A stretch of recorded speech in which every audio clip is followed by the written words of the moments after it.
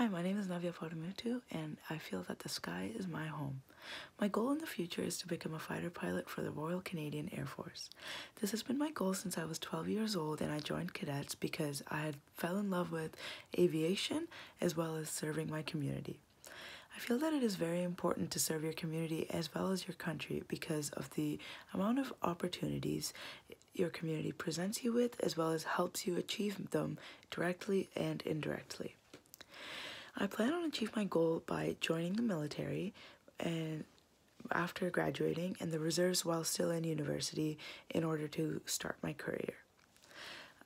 Again, I feel that it's very important because it gives me a chance to show people that I really appreciate the amount of effort that everybody puts in order to get our generation to develop and provide our country with as much freedom as possible that we were given today.